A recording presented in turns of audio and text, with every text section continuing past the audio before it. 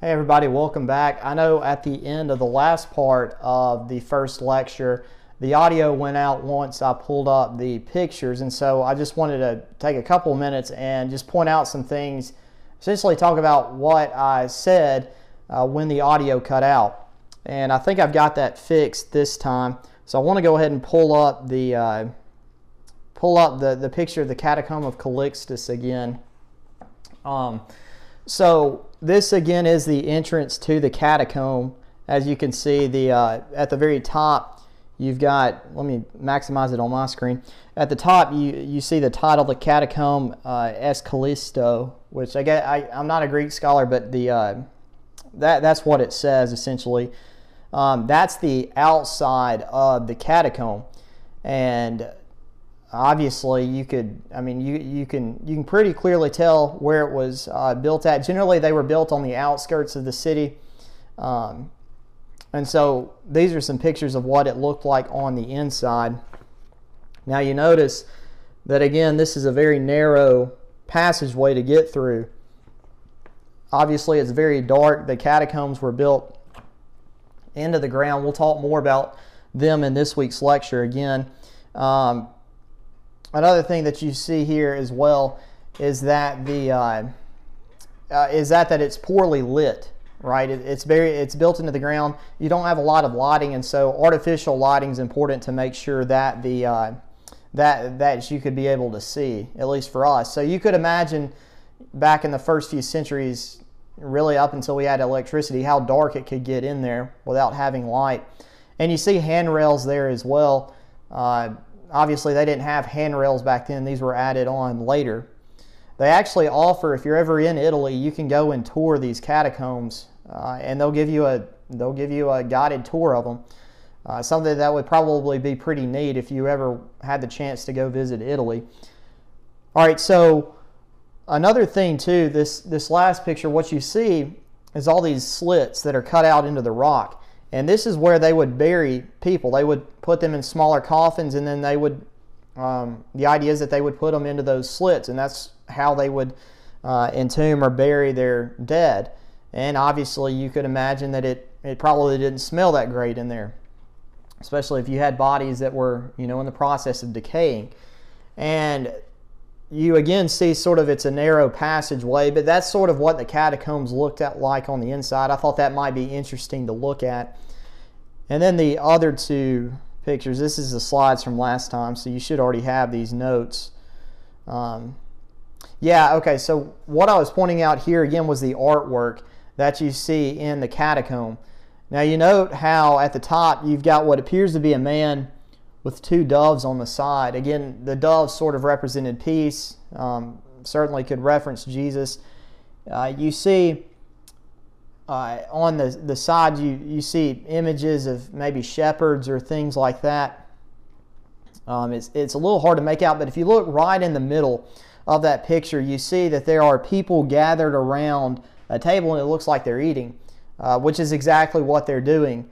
Now, we'll talk about this week. Again, this could be a reference to the Lord's Supper, and we'll sort of explain why that is in a moment, why you would often see depictions of the Lord's Supper, and something called the love feast, which we'll talk about later. So we'll talk about why you would see depictions of this in the catacombs in a minute. But just know, and this is, I'm not testing you on all the artwork or anything. This is just for your interest. Hopefully this interests you. Just looking at some of the artwork that you found in the catacombs, because Christians took great lengths to make them look nice, which I think is interesting. And then these two pictures are pictures that you've probably, the one on the top left you might have seen before. I know I have before I started studying this. This is a portrait of what's called the Good Shepherd, which is a pretty famous portrait, a piece of Christian artwork, so to say.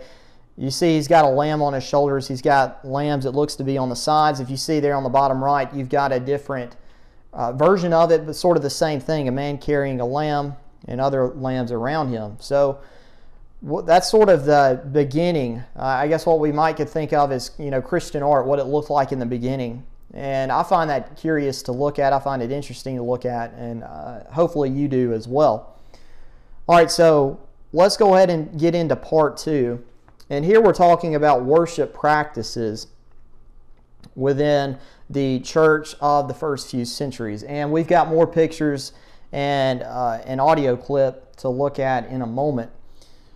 And let me go ahead, and I want to pull back up to our normal screen for a moment. I'll turn it back when we start looking at pictures. All right, so at this point you are looking at this point we're talking about some of the assembling locations. That's one of the things that we'll talk about, and then we'll just talk about some general characteristics of what worship looked like in the first 4 centuries, especially maybe some things that are a little bit different than what the New Testament has, and maybe how that indicates some early departures. All right, so let's talk about some of the locations where they assembled. So we keep in mind that, because Christianity is not a legal religion at this point, you don't have any established buildings. So, if we were to go back in time and we were to get in a time machine and go to the 2nd, 3rd, 4th centuries, at least the early part of the 4th century, we wouldn't go around a city and look around for a building that had Church of Christ on it. That would be unheard of. You wouldn't expect to find anything because most churches didn't own property to where they could build their own building. Now, as we talked about last week, because of being a funeral society, arguing that they were similar to funeral societies, this required the church as a whole to get land, but for the purposes of burying the dead, more so than building a building. So, one of the things that we might point out about not having an established buildings is that it might have helped Christianity avoid further conflict that you saw was evident with Judaism, right? We talked about how the Judaism and Rome often did not get along because the Romans had a tendency to not respect the worship space of the temple, right? Because you see different instances where unclean animals are killed within the temple and sacrificed. You see depictions of the Roman Empire being put into the temple, and in a way for the Jews it was a desecration of the temple. Well, Christians didn't have these public buildings like the Jews did, and so you don't really have to worry about a church being desecrated by a Roman official because the church building didn't exist. And that leads us to talking about where Christians did assemble together. So we know from the New Testament one of the places where they assembled was the homes of Christians, and you have multiple references within that. And I will pull up my Bible for a minute. So Philemon chapter 1 verse 2, you see Paul introduced. Paul writes that letter to Philemon, and Paul makes the point that Philemon that the church met in Philemon's house. Colossians 4 verse 15.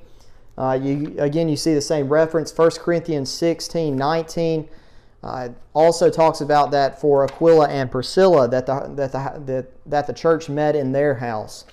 And so, obviously, you've got multiple references in the New Testament that the people that they assembled together in the house. Now, we hear a lot about people talking about church assembling in the homes in light of COVID. Just keep in mind that that's really different than what was going on here. We think about worshiping in the home in light of COVID because we're in our own individual homes and maybe worshiping online. That's not the same thing as what was going on here. When you talked about worship in the home in the first few centuries, you're talking about Christians actually meeting together, assembling, right? The meaning of the word church, to assemble, a gathering within different people's homes. So because it met in the homes, you don't have as much attention being brought on Christianity because they don't have their own physical buildings, right? So important to keep in mind. And more than likely, we talked about how most Christians would have been of the lower class. It didn't mean that wealthy members, that some wealthy people did not embrace Christianity. And more than likely, the church would meet in the homes of a wealthier member. Philemon's a good example of that. Philemon obviously was somebody who had a certain degree of wealth because he owned slaves. And so Philemon, it says that the church met in Philemon's home. And Philemon probably had a large enough house to be able to have Christians to gather. Whereas somebody who's lower, maybe not have as large of a home, might not have enough space for for other Christians to gather together to worship God. So that's sort of the idea there about the wealthy member. Now, generally, you think about it, cities probably had multiple congregations. There, just maybe because of the number of Christians, especially in larger cities, one home could not house all of them. So it could have been that they had their own different congregations, and they met in different people's houses. That was just a way, just due to the fact that they may not have had enough space in one home. And so sometimes congregations, you might have seen different homes, and that house different congregations. So if you're thinking about putting yourself back into those first few centuries, it probably would be helpful to know people, because that would be how you would know, where did the church assemble. You had to know maybe whoever's home was usually the gathering place. So you probably had to have a connection to that person, or at least know who they are. So that may be something that's different from us. And what it turns out that later on, some homes sort of became unofficial church buildings. One example of that is a place called the Dura Europos, which was constructed somewhere around 250 AD. And here is a picture of here's a picture of what it looked like. Let me move myself. There we go. So again, here's a picture of what that place looked like. This is the ruins of that home. And if you note what appears to be there on the far right, where I happen to be at, let me move myself out of that far right category, or far right location on the screen. So if you look there at the far right, you see a set of stairs going up. And then what it looks like on, immediately behind it, looks like there's an entranceway. And more than likely what that is actually a room that sort of served as a chapel, or where people would gather and worship.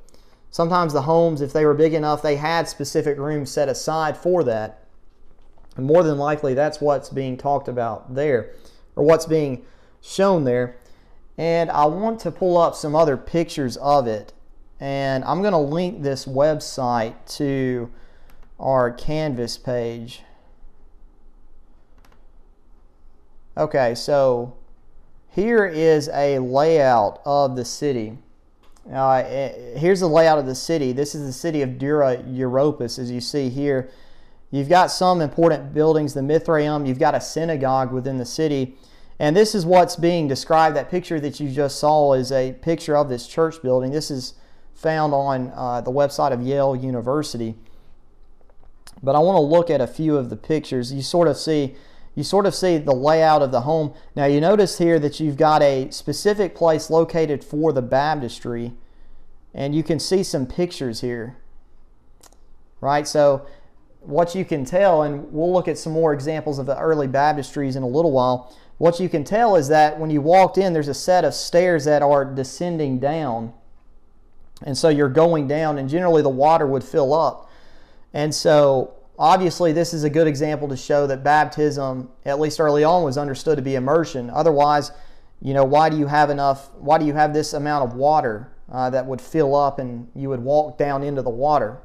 That's something I think interesting to point up. Within this, there appears to be some artwork too. I'm not exactly sure what it is.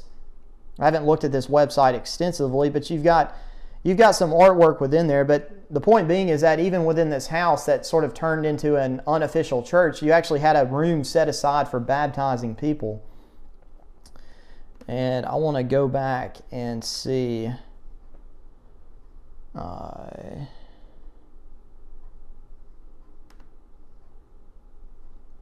Okay, so some of those are the same pictures there.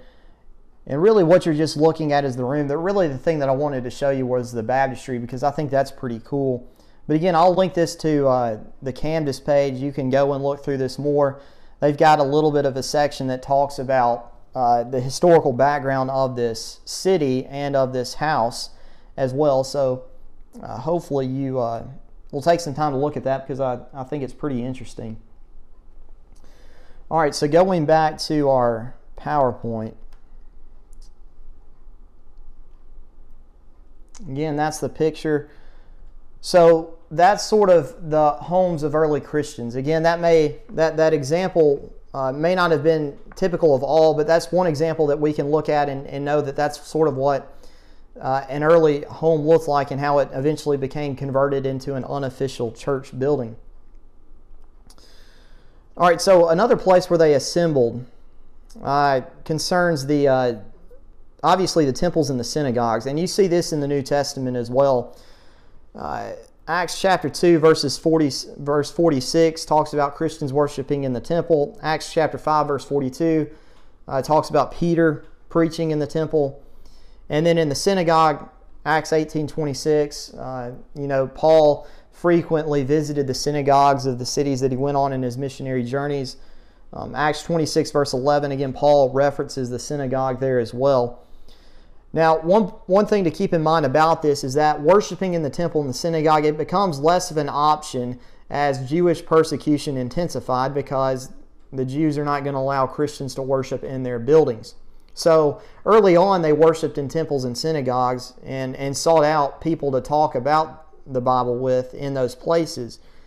But again, we keep in mind that as Jewish persecution becomes more prevalent, they're going to drive the Christians out of worshiping in those places. And as we talked about last week, one of the places where Christians would gather to worship were the catacombs that were built by Christians. And if you think about it, it sort of makes sense, because the catacombs were the common land that sort of belonged to the church. Because, again, they argued that they were similar to burial societies. Burial societies were given land to bury their members. And so this is a common land in which all members of the church shared. And with the catacombs, generally, it was cheaper to do it this way. It was cheaper to build into the ground rather than to keep buying up land to bury people, because you're having to buy more land. That costs more money. It became a cheaper option actually to dig into the ground and to bury people in catacombs, which is why they chose that. Which is one of the reasons why they chose that option. Obviously, too, Christ was buried into the ground, and so apparently there was some special significance there for some Christians. If Christ is buried in the ground, we're buried in the ground as well, buried in these catacombs. Even though Christ was buried in a tomb, some saw some special significance in that. Now, one thing I do want to point out is that some people look at the catacombs, and one of the common ideas behind it is that Christians often use catacombs to hide from the Roman authorities that were seeking to persecute them. This might have happened occasionally, but this was not the main purpose of the catacombs. More likely, you would actually have Christians gathering here to worship than sort of gathering to hide away from the Roman authorities. Because you keep in mind, catacombs, you can see the entrance of a catacomb, pretty easily. You go back and look at that picture of the catacomb of Calixtus, you can see the entrance to that pretty easy. And the Roman Empire, Roman authorities knew where Christian catacombs were located, because you sort of had to go through that process to be able to get the land. So there's some that say that the catacombs became famous because Christians were hiding there. That's probably a little bit exaggerated. More than likely, the importance of the catacombs in part came from Christians' ability to assemble and worship there, which again is pretty interesting, because that sort of, you think about trying to worship in a cemetery, right? That's maybe a little bit, maybe it makes you think a little bit more, right, of your own self in light of eternity, considering you're around people that have already died. Whatever the case may be, Christians did this. Sometimes within the catacombs, you actually had rooms that were constructed not for the burying of the dead, but also for giving enough space for people to be able to worship. And so this is why when we look back at the catacomb with the artwork with the Lord's Supper on it, this is why you had artwork of things like that inside the catacombs, because that's what Christians were doing in the catacombs. Sometimes they would partake of the Lord's Supper, they would worship among in these catacombs because it was a common area which they could gather. What also comes from these catacombs too is that it became common for Christians to go in there, and on the days in which the martyrs had died, the anniversaries of those days, they would go in and have sort of a small celebration of that, which that sort of goes back to our question we talked about in discussion that I presented to you about how often do we think about those that died for the cause of Christ, because that's something that became common among these early Christians, was to go and to remember, have a day set aside to remember those that died defending the faith. And so that's important to keep in mind, that catacombs became a place to celebrate the lives of martyrs. All right, so those are the main locations where Christians assembled. There might have been some other places, but those are the main ones that we want to talk about. So let's talk about some of the characteristics of worship. And there are two statements that I want to look at as we move forward. Now, we've already talked about this one before, Pliny's statement to Trajan about how Christians worship. And both of these quotes come from the 2nd century. The one we'll look at in a minute, and this one come from the 2nd century. Again, this is what Pliny said. They asserted, however, that the sum and substance of their fault or error had been that they were accustomed to meet on a fixed day before dawn and sing responsively a hymn to Christ as to a God. Now, that's interesting to note, because you think about how many people struggle to get up to go to worship services on Sunday morning, and here you've got people that are getting up before dawn to go and worship. So that's kind of interesting to point out. You see that they bind themselves. They're not going to commit crime, fraud, theft, adultery. When this is over, it was their custom to depart and to assemble again to partake of food, but ordinary and innocent food. And again, that was Pliny subtly suggesting that he knew about the rumors that were spread about Christians, which we'll talk about next week. But you sort of get an indication of how the worship service worked from Pliny. They met on a fixed day, which Justin Martyr is going to point out is Sunday. They sang a hymn to Christ. They bound themselves to an oath. More than likely, this is probably a reference to preaching to a certain degree. And then there at the last, probably the partaking of the Lord's Supper, what is being referenced there. This is another quote, and this comes from a man named Justin Martyr, who we talked about last week as one of the apologists. This is his description of the worship practice, or how Christians worshipped. And this is from the mid-2nd century. He says, "The day that is commonly called Sunday, all those believers who live in the cities or the fields gather, and in their meetings, as much as time allows, is read from the memoirs of the apostles or from the writings of the prophets. Then once the reader is through, the one presiding offers a verbal exhortation, urging us to follow these beautiful examples. Immediately after this, we all stand as one and raise our prayers, after which, as I have already said, bread, wine, and water are offered, and the president, as he is able, also sends to God his prayers and thanksgiving, and all the people respond, Amen." So you see the day in which they worshipped on Sunday. You sort of see what's described here in what they did. They read from the memoirs of the apostles. This is probably a reference to the accounts of the gospel and the letters of maybe the apostles, like Paul's letters, Peter's letters. It could also reference the book of Acts as well. But you also see the writings of the prophets, the Old Testament. So you've got they're meeting on a specific day. They come together. There's a reading from Scripture, and then after the reading of Scripture, you've got someone who comes and, as Justin says, offers a verbal exhortation, urging us to follow these beautiful examples. So, in other words, you've got an individual that reads and explains Scripture, and then you have another individual that comes up and essentially makes the application, or gives the application to the audience, to the members that have assembled. So after this, they stand, they pray, And then you see they begin to partake of the Lord's Supper. This is the first half of it. This is the second half of Justin Martyr's quote. One more, there we go. Now follows the distribution and partaking of the nourishment that has been consecrated by thanksgiving. And they are sent by means of the deacons to those who are not present. So this is talking about the Lord's Supper. And so what's also being presented here is that those, for whatever reason, that could not assemble on that day, the deacons were responsible for taking the Lord's Supper to those that were absent, according to what Justin Martyr describes here.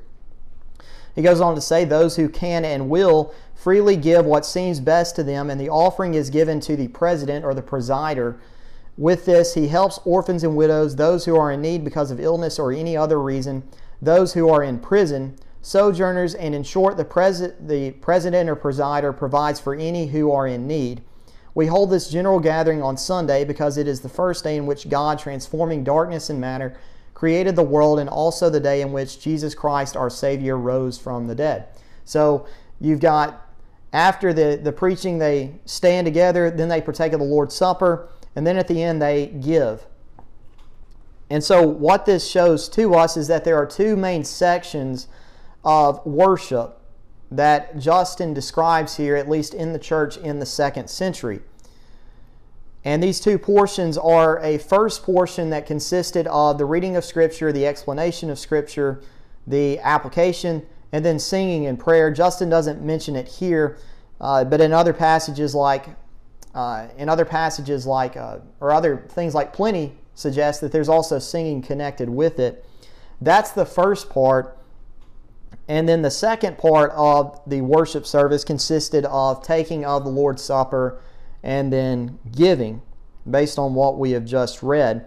Now, Justin did point out, and I'll go back to this, that they stood, on this first one, after the exhortation, immediately after this, we all stand as one and raise our prayers.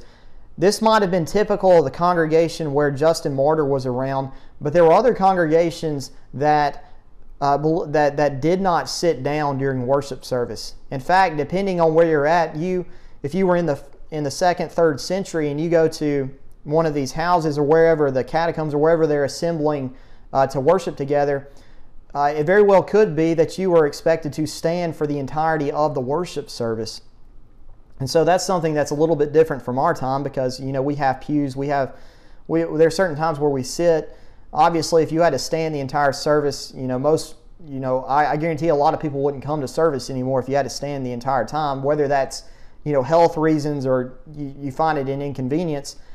But the point being is that within some congregations then, they actually stood for the entirety of the worship service, which I think is interesting. And that's one way in which it's a little bit different than how we conduct ours today.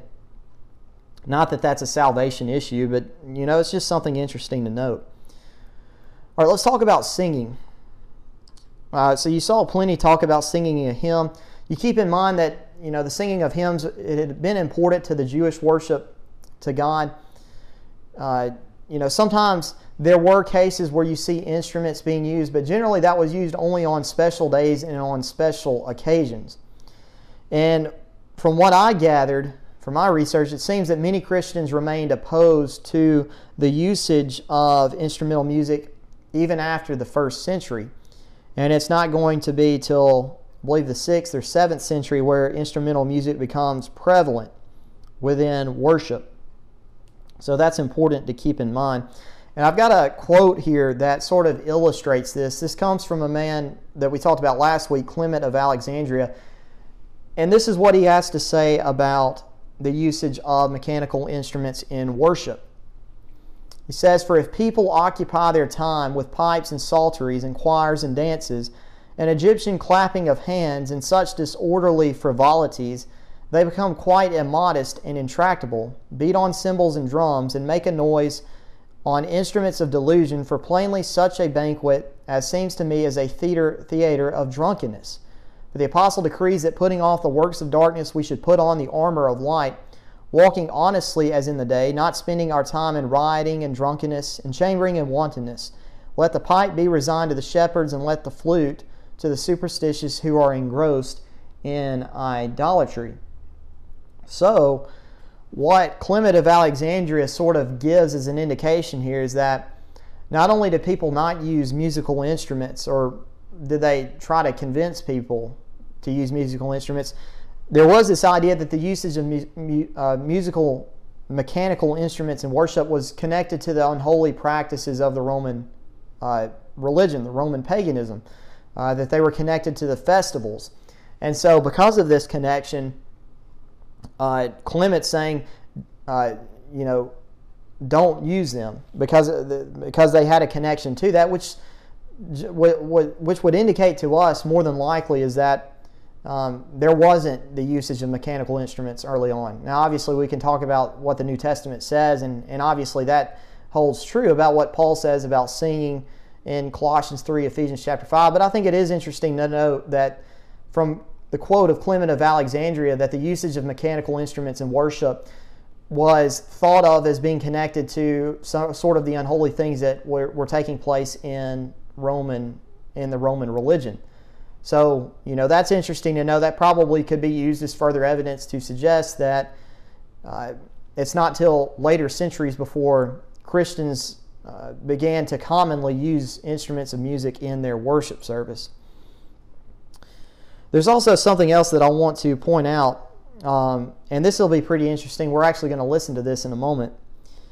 But one of the oldest hymns that has been discovered, written by Christians, is a hymn called the Oxyrhynchus hymn. And don't worry, I'm not going to make you spell that. I'm going to refer to it as the hymn to the Holy Trinity on your quiz. So you might want to get Oxyrhynchus down, just know how to spell it, but I'm going to refer to it as the hymn to the Holy Trinity because that's obviously easier to remember. So this is a hymn that was discovered in the early 20th century. It was found written on a papyrus that was found in Egypt. It dates to about the 3rd century, so you're talking about the 200s AD. Now, one thing to keep in mind about early music is that most early hymns did not have musical notation.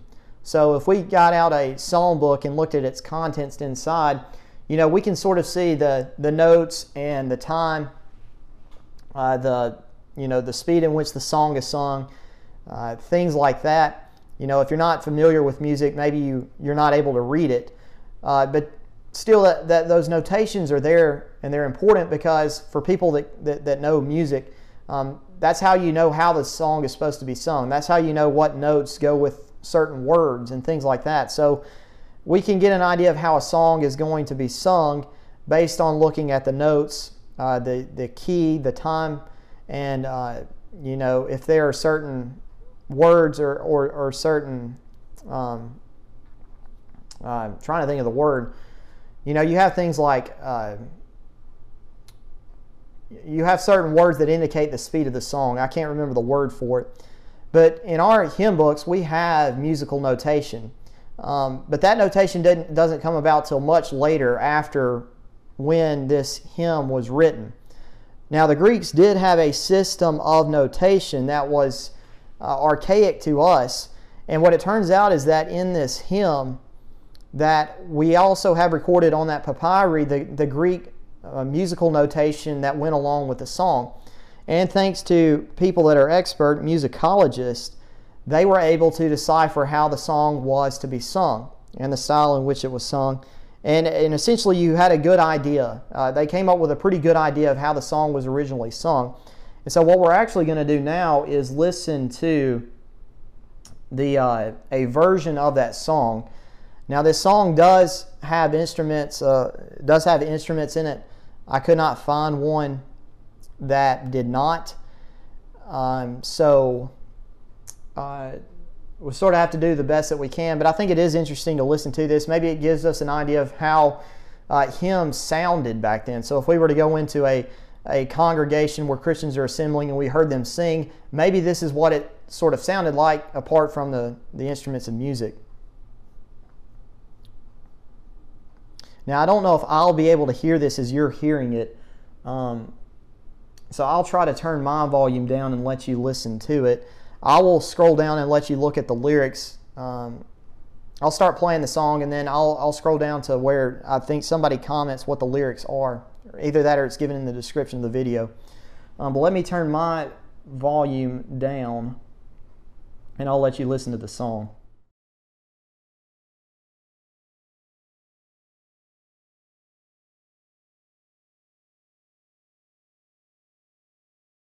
Λόγοι μοητούλαι, όσα κόσμος, έχει πρόσε πουρανιον Αγίος ελαόν. Κρήτανε σιγάτο, με τα στραφάρες φοραλάμπε, ζων, από λοιπόν τον ρήπα υπνοϊόν, πεγάει, ποταμόνος ιοπάσαι, ύμνον των δαίμων, Πατέρα Κύριον Άγιον Θεούμα, πάσαι δύναμες επιφωνούντων. Αμήν, αμήν. Κράτος αημός, αερικαί, δόξα Θεόδοτε ημώνου, πάντων αγαθών. Αμήν, αμήν.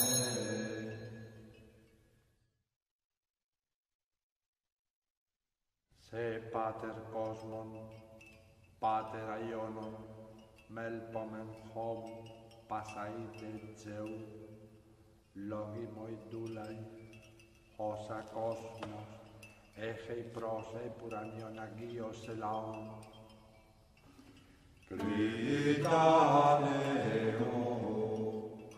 σιγάτο, με τα στραφάρες φοραλάμπε, ζων, από λοιπόν τον ρήπα υπνοϊόν, πεγάει, ποταμόνος ιοπάσαι, ύμνον των δαίμων. Alright, so I'm going to go ahead and stop it there. Hopefully that gives you an idea of maybe what the singing of hymns at least sounded like in the second and third centuries, if that makes sense. Now you may note that that there were some moments where it seemed like they were talking in the midst of them singing. I'm not exactly sure why that is, to be honest with you. Maybe that was a part of the singing as well, that people would talk within it. I'm not exactly sure. But I hope you found that interesting. I know I did, because I've often wondered, you know, we think about how we sing hymns today. Did it sound similar to how they sang back in the 2nd and 3rd century? So that's pretty interesting to look at. So we'll go back and to our PowerPoint. All right, so that again, that was the hymn. All right, let's talk about preaching for a moment. How preaching worked. So, at least early on, it was probably true that not every Christian had their own personal copy of the completed Bible, especially for the most of the first 4 centuries, mainly because it's extremely expensive to have a book made for you.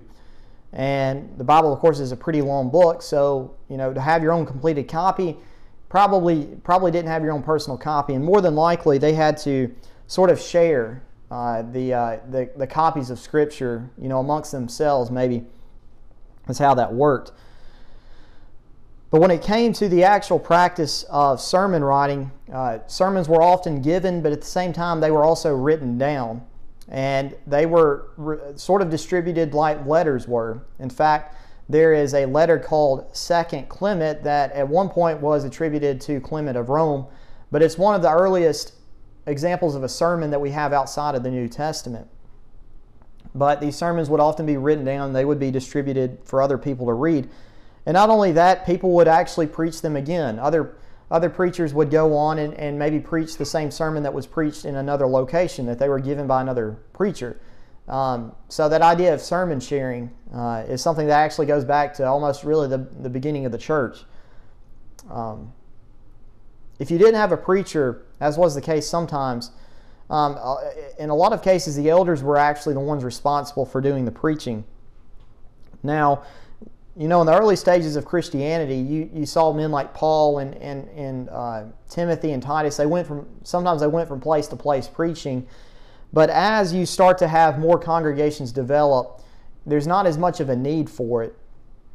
And so apparently what develops is that you've got elders, and later on, whenever the office of the bishop, like Ignatius thought, is put over the eldership as a whole, those individuals would be the ones responsible for the preaching.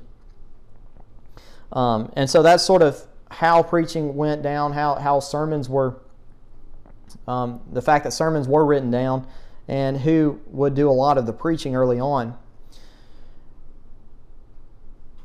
And one thing I want to look at, well, actually, let's talk about this for a moment.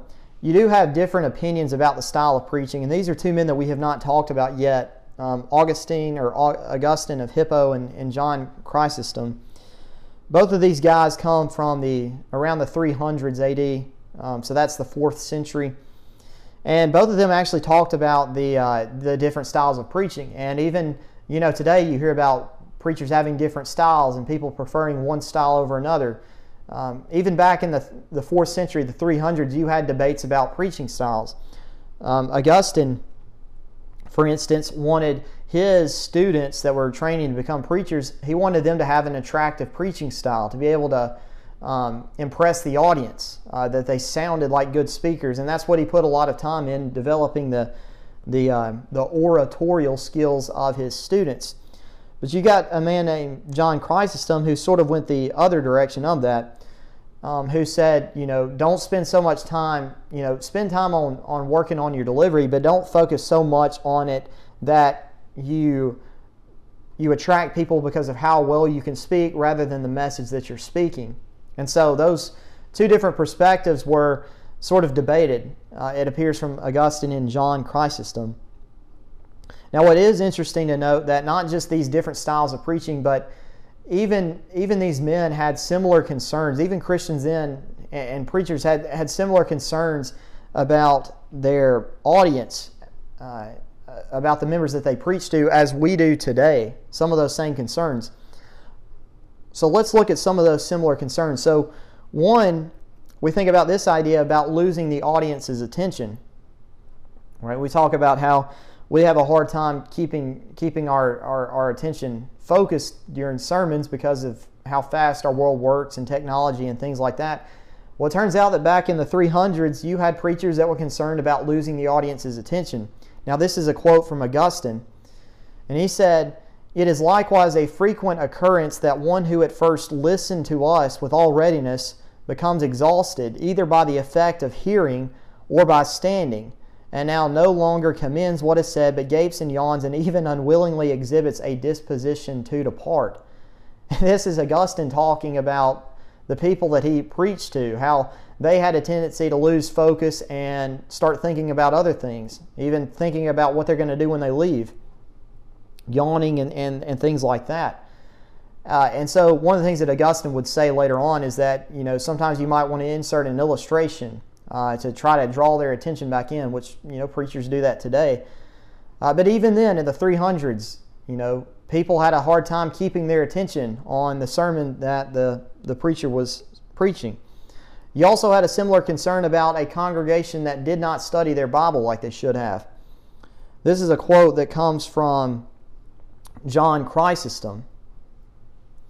He says, "Therefore everything is neglected. For which of you, when in his house, takes some Christian book in hand and goes over its contents and searches the Scriptures?" How many of you are studying? None can say that he does so. But with most we shall find draughts and dice, but books nowhere. Talking about entertainment, games, instead of reading of the Bible. books nowhere except among a few. And even these few have the same dispositions as the many, for they tie up their books and keep them away, always put away in cases, and all their care is for the fineness of the parchments and the beauty of the letters, not for reading them. For they have not bought them to obtain advantage and benefit from them, but take pains about such matters to show their wealth and pride. So you've got people that sort of have this idea of, they own a Bible and they like how elegant and how nice it looks, but they don't ever open it. And that's not all that different from some people today. Some people, they have Bibles in their houses that you can find them on different places, but some of those people don't open them and ever read them. They don't ever study from the Bibles that they have. And so John Chrysostom's pointing out something about his congregation, that apparently you've got what appears to be a prevalence of Bibles, but nobody's studying their Bible. And so, whereas that's a common thing for preachers to talk about today, that was a common thing that they were concerned with back then. In addition to that, they, believe it or not, had a problem. Some preachers had a problem with members of their congregation not wanting or struggling to come to worship service. This is a quote that comes from John Chrysostom as well. He says, "The Scriptures are divine charms. Let us then apply to ourselves and to the passions of our souls the remedies to be derived from them. For if we understand what it is that is read, we shall hear it with much readiness. I am always saying this and will not cease to say it. Is it not strange that those who sit by the market can tell the names and families and cities of charioteers and dancers, and the kinds of power possessed by each, and can give exact account of the good or bad qualities of the very horses? But that those who should come hither should know nothing of what is done here, but should be ignorant of the number even of the sacred books." So, again, what's being described here, that middle section, those that sit in the market can tell the names of families and cities and charioteers. These are people that are concerned with, that have a great knowledge of all maybe the athletic games that that people participated in. They could tell you everything about the entertainment of the city, but when it came to talking about the Bible, they had no knowledge of it. They were more likely to be found sitting in the marketplace talking about these ideas rather than taking the time to come to worship. And as John points out, that for some of these people, they couldn't even tell you how many books were in the Bible compared to being able to list off the names of the professional athletes of the day and to be able to talk about entertainment and politics and things like that. Now you think about that in our own time, we think about people struggling to come to worship. Even then, that was a problem as well. And that might be a question we talk about in discussion on Wednesday night about, does entertainment and things like that, is that the real reason why people don't come to worship anymore? Is that something that's unique to our own time? Maybe that gives you food for thought if you're able to watch this video before then. So even then, preachers, they preached about people not coming to worship because apparently that was a problem, which I think is really interesting, because it shows that we're really not all that different. Maybe you would, if you were to go back then, you sort of heard the same messages as what we often hear today. Now, I do want you to know this. This is Augustine's 3 styles of preaching. Make sure you get this down. One of the styles was somber, what he called somber, and this was just whenever you taught something new. This is something serious. This is to be informative. It's not necessarily supposed to be sad, but you're supposed to be serious about it, is what Augustine said. So anytime you taught something new, you want to be very serious about it, be direct about it, and be informative about it. At other times, your preaching, it wants to consist of what's called beauty, or you make the message appealing to the audience. Maybe you use some illustrations in there, or you just sort of have a way of speaking that gains the audience's attention. You're not necessarily informing them, but you're just trying to give them a message that appeals to them. Maybe that's a positive message, like the ability to struggle or the ability to persevere despite struggling against persecution or something like that. That could be one way. And then the third way was the idea of being persuasive, or just having the ability or constructing a sermon that would cause the people to either change their mind about how they're living in sin, or to get them to act and to become more faithful and more active in the church. And that was Augustine's three styles of preaching.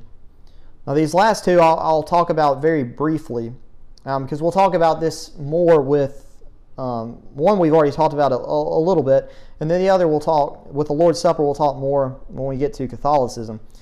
So some general thoughts about it to begin with. Only members could take, what appears it to be is that, again, that only members could take the Lord's Supper. Now, we obviously, generally we emphasize that within our own congregations as well. Not necessarily that it's wrong for somebody who doesn't understand what's going on. You know, I've been in that position sometimes where I've served somebody and I didn't necessarily know whether they were a Christian or not. I just served them anyway, because I didn't want to leave them out in case they had been. Right? And there's really nothing wrong with that. They're just drinking. You know, that they don't understand what's going on. Sort of like the idea of baptism. Somebody who doesn't understand what baptism is, all they're doing is getting wet. Well, the way that this apparently was practiced then is that you keep in mind that they had those two sections of worship service. So in one section, you would have the reading of Scripture, the explanation, the application, the singing, and the praying. That was one section. And then after that section, what would happen in a lot of congregations is that they would dismiss everyone who was not a member. And then once all of them had been dismissed, that's when the Christians could partake of the Lord's Supper. And so that's something that we don't see today, because, you know, whenever the Lord's Supper is served, generally in congregations we don't see this today. Whenever the Lord's Supper is served, you don't see the people that are not members get up and leave the auditorium while this is going on. We just know not to serve them. But apparently what happened is people would get up and leave, and that's when they could serve the Lord's Supper once all those non-members had left.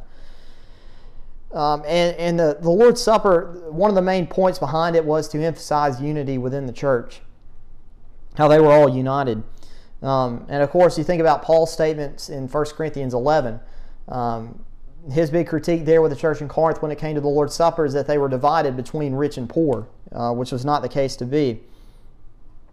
This also sort of gives emphasis to, you know, that they took of communion in the catacombs. You know, they're thinking about the death, burial, resurrection of Jesus. As they're taking of the communion, surrounded by people that have already been died and buried and are essentially waiting the resurrection. So maybe there's some special significance in those early Christians taking of the Lord's Supper in those catacombs. And because of the nature of how they partook of the Lord's Supper, you have a lot of rumors that are going to be spread about Christians, which again we'll talk about next week, because a lot of these rumors are going to be spread by Roman philosophers, officials, citizens that are not members of the church, and this is going to lead to further persecution of the church. I do want to talk about the word Eucharist. Now, we've heard this word before. It's generally one way in which people describe the Lord's Supper. The word Eucharist just simply means to give thanks. 1 Corinthians 11, 23 through 24, again, Paul, in that passage, he's recounting the words of Jesus earlier when he talked about how Christ, you know, blessed the Lord's Supper, the bread and the fruit of the vine, and it said that he gave thanks. And that's where that phrase "to give thanks" there in that passage is actually what's translated as Eucharist. So that's where that word comes from.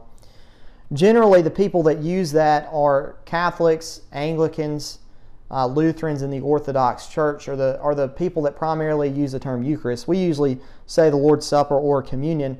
Now, later on, one of the developments that we'll talk about more with Catholicism is this idea of transubstantiation, where the blood and body of Christ actually become the real thing.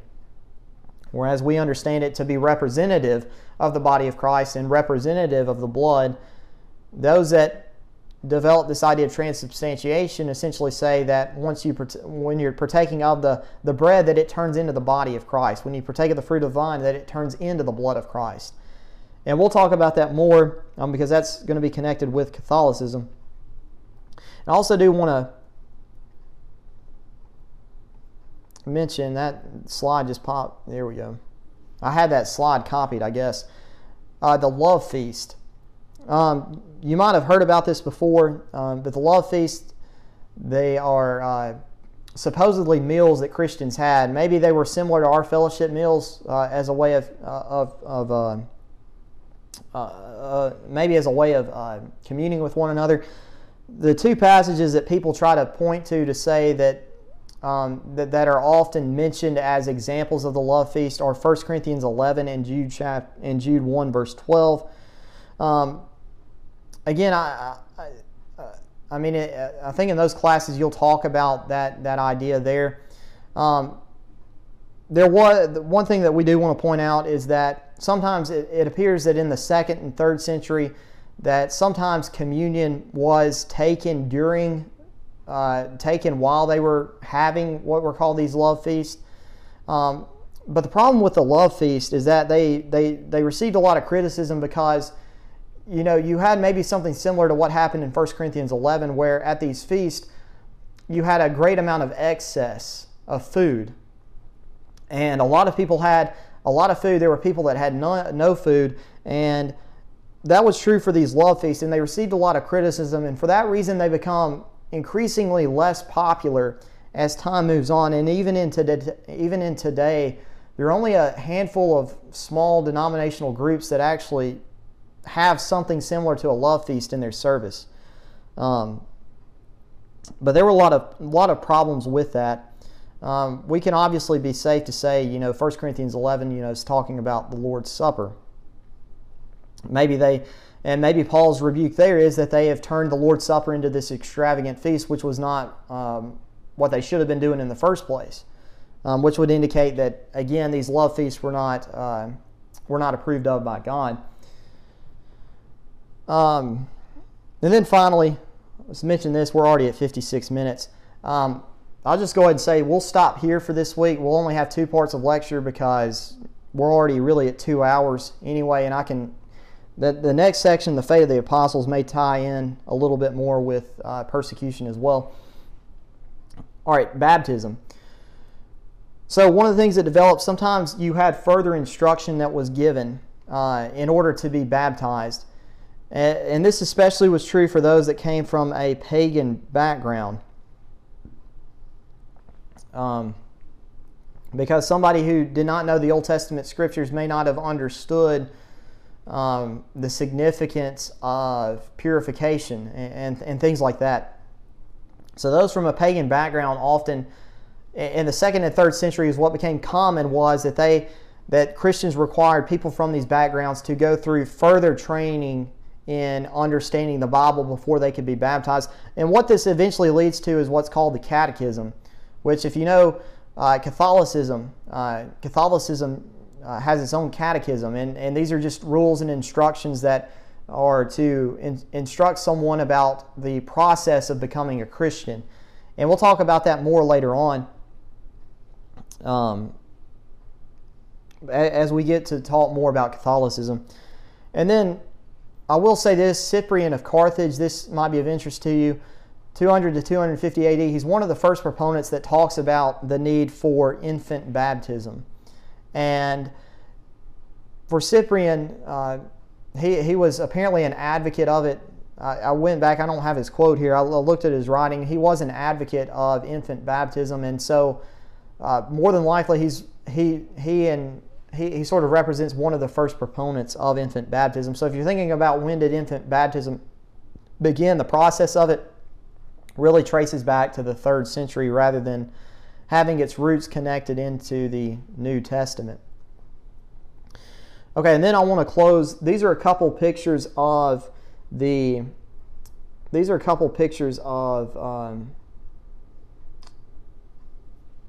baptistries, actually. And what you're noticing here is that, like that baptistry we saw in the Dura Europos, or the Dura Europos, however you want to pronounce that. Again, you see this is an early baptistry from somewhere around the 4th century. And again, you can see that it's built into the ground where you had to step down and walk into it. And so you had enough water to be fully immersed.